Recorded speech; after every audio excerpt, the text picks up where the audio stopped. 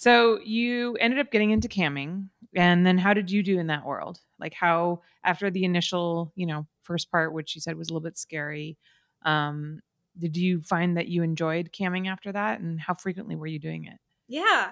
I mean, like you have to understand for the context at this point, my expectation for my own life was incredibly low.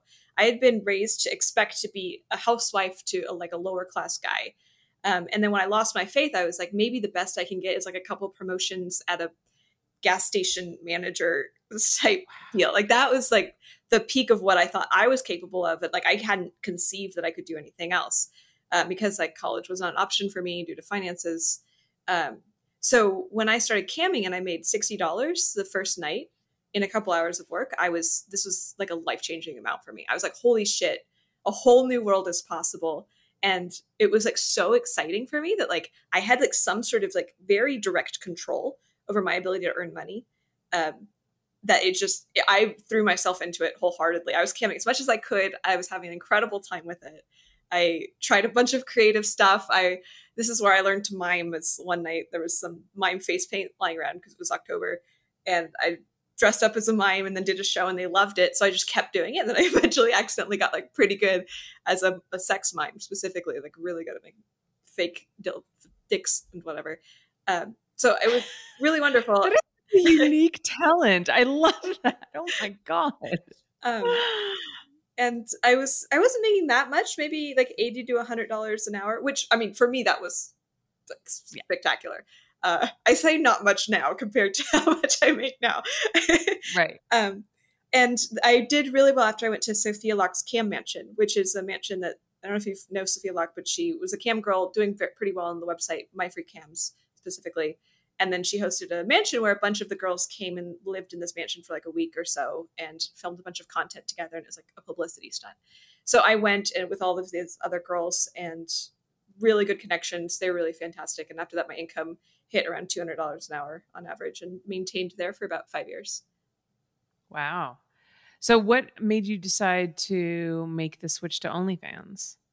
And was it maybe like, because I remember when OnlyFans came along, I was like, oh, I'll get my URL just because so no one else takes it. But then I didn't take it seriously at all for years. Like I barely paid any attention to it. And then, all of a sudden, like everyone was on OnlyFans, and then I decided to really try it. And that changed a lot. So was that kind of the same thing for you? Like you got on it and you're like, this is a side thing. And then, so what made you decide to like really throw yourself into it? Yeah.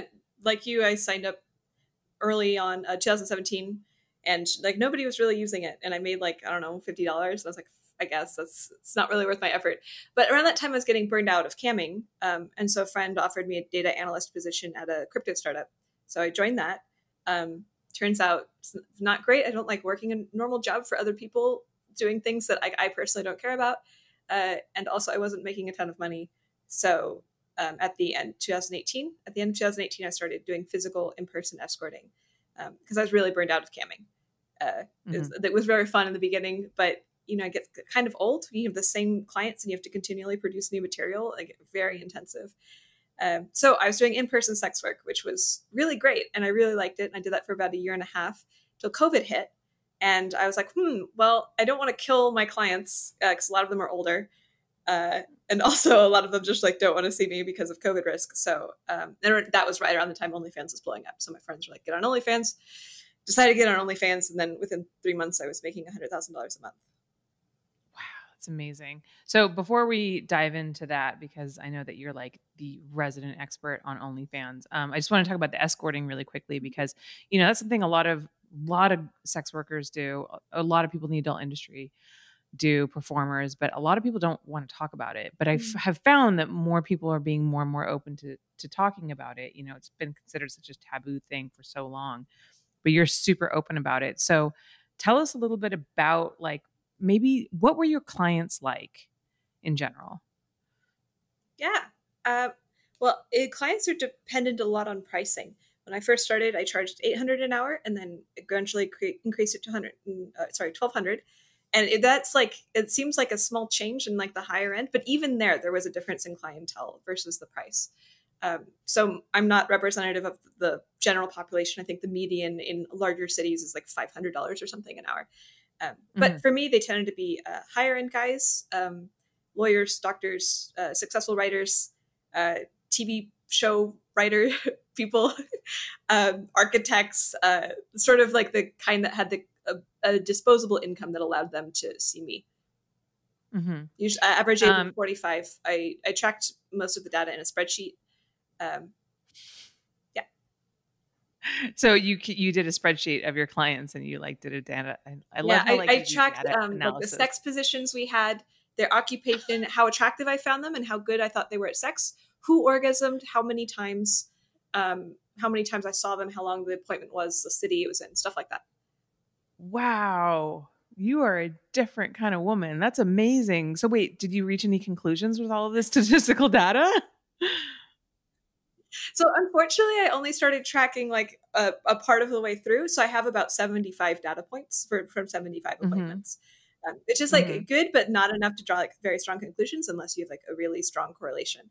Um, Right. so I did find a weak suggestion that I tend to orgasm more with unattractive clients, which is interesting. Um, and there's a lot of data, like, how the frequency of sex positions, but I think that this is probably confounded by me as a person, like, depending on like what positions I sort of guided them to. So, Right. Why do you think that you orgasm more with unattractive clients? Was it because they tried harder? yeah, I think so. Oh, that's so cute. Yeah. Anytime I got a really attractive client, I was like, damn it. All right, guys, you heard it straight from Ella's mouth. Okay, like you don't have to be hot to be a good lover. You've just like increased the confidence of so many guys watching this like tenfold. So thank you for that. That's awesome. And then what do you think people's biggest misconception about that line of work is? Because there's a lot of stigma around that. I think even more so than performing, in media. Yeah, I mean, there's a lot of stigmas, and like some of it is like kind of true. Like most stereotypes are based to some degree on accuracy, but I think that sort of is very grainy and misses a lot of very important nuance. So for me, again, higher end, but like I found that the majority of the clients, I would say 80%, seem to genuinely care about my experience and my well-being. I'd say like roughly 20% seem to just sort of be like, I felt very interchangeable for 20% of them. Like I could have been any Hmm. other body. They just wanted to like slam it, be done, and sort of leave. And they were like, obviously, like, Hmm. I'm paying for you. I expect to have a good experience. I'm going to sort of use you, which was like fine. It's an exchange that I'm voluntarily making, and I like, prefer having that exchange than not having it. But probably 80% of them seem to like actually really care about me, and that was really cool. And I feel like most people sort of think about sex work and like the clients don't give a shit about the prostitute. Hmm. And this was absolutely not the case. Like men, like I didn't expect the degree that which like men really feel the need for some sort of emotional intimacy to be able to get satisfaction from the sex itself. It was really cool. That's amazing. Wow. And how long was your average appointment? I Like think how many hours? 1.5 hours, I think, was the average, maybe two. And so this kind of points to like an interesting fact about escorting, and I was talking about this with another guest recently, was that so how long did the sex generally last? Like the sex itself. I didn't track that, but like based on my memory, I would say maybe 20 to 30 minutes. So that means that like there's a good hour maybe where you guys aren't having sex. So what are you doing in that time period? Talking, usually. Yeah. Sometimes we'd go to dinner beforehand and talk. Hmm. A lot of guys liked it, and I also really preferred it when it was like set up like a date. Like I get to know the guy a bit beforehand, Hmm. and then I just kind of feel like a slut, like the slut who like goes to dinner and then it's like, I don't know, I guess I'll fuck this guy. Just like I'm a little encouraged. So it's pretty much just me in college, except I wasn't getting paid for it. Yeah, exactly. Yeah, I've talked to a lot of other girls who've done full service sex work, and almost all of them had said, yeah, the majority of the time is spent talking, and a lot of these guys just want like a connection with somebody, but they don't necessarily have time for a girlfriend or Mhm. really the desire to have a girlfriend. They might travel a lot, and for them, it's like, an opportunity to experience an evening with a beautiful woman, get what, pretty much most guys are after when they go on a date with you. And, no strings attached. Don't have to worry about, if they have to call her the next day and if she expects a relationship or something like that. So I don't know. I've always felt that like escorting makes so much sense to me. And, I wish more people were kind of more understanding and open to that line of Yeah. work. Cause I think you guys honestly provide like a service to people. Yeah, out of the three forms of sex work that I've done so far, escorting felt to me to be the healthiest, both to me and the guys that I saw. It felt to be like the Mm, most humanizing and the most intimate, and like it felt like I was doing actually the most good for someone. It's right. strange to me that like escorting is so legally suppressed compared to the others. Because like when people are so concerned about like the adverse effects, like what is this doing psychologically to our men and women, I'm like, well, if you like, I feel like the in-person stuff is the least likely to cause those adverse effects. So I wish that was more legalized or decriminalized rather.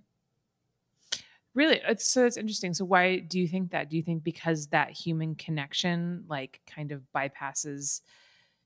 I don't know. Yeah, explain to me like how do you mean by that?